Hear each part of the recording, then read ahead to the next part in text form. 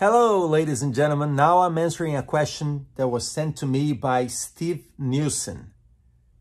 The question is, what psychometric assessment has Fabio found, if any, to be helpful in uncovering a leader's strengths and weaknesses? What psychometric assessment has Fabio found, if any, to be helpful in uncovering a leader's strengths and weaknesses? Steve Nielsen sent that question.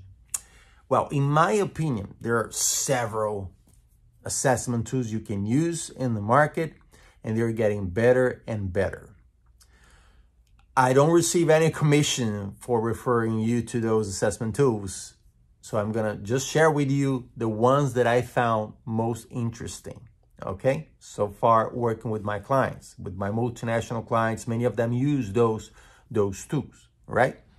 One thing that I like, one assessment tool that I like is the Insights Discovery Assessment Tool, right? The Insights Discovery Assessment Tools. It's based on Carl Jung and adapted to the modern world, and it identifies our styles, our personality styles, and how we behave in certain situations.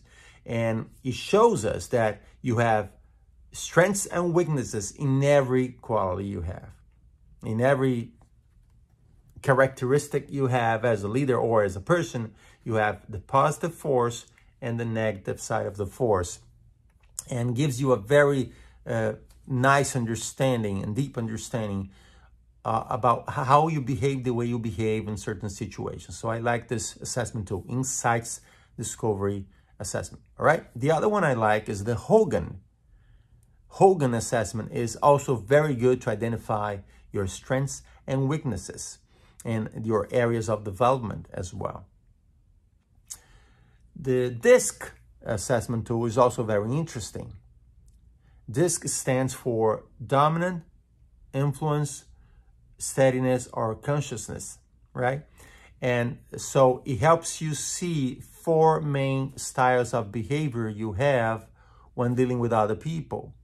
And that will help you see where you can adapt a little bit or enhance, so you can be a better communicator, a better negotiator. So these are the main elements I have found very useful. So Insights Discovery Assessment, Hogan Assessment, and DISC Assessment. Okay? And another one, well, some people use MBTI.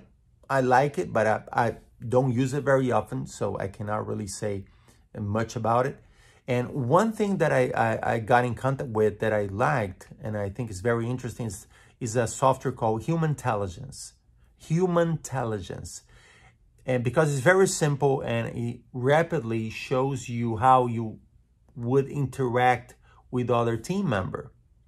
So if you run this with your entire team members, you can have a very nice understanding what is the dynamic in that team and why they work or not together. So that's another tip. All right. So this is my answer to this question from Steve Nielsen. I'm Fabio Marques, and I wish you health and wealth always. See you next time.